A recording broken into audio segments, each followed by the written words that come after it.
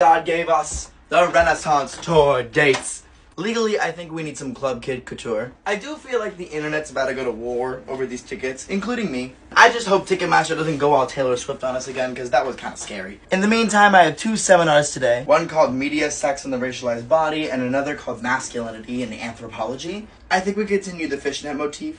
I almost looked in the mirror and decided, wait, maybe this is too much for a Wednesday in Princeton. But then I was like, what is too much if not propaganda from the boring people? Definitely feeling like the Linda Farrow glasses are the way to go with this outfit. Topping it off with, oh god, hello. Topping it off with my little puffer, and I think that's about the fit. It kind of gives like Mortal Kombat meets E-Girl. And while I don't think it's a waste to wear it on a Wednesday, I will be repeating this outfit because it took me a while to style, and it's freaking cute. Okay, my pre-workout is wearing off, and I need to go eat and get a bunch of work done. So, I hope you all have an amazing day. Wear something fierce and do me proud, bitches.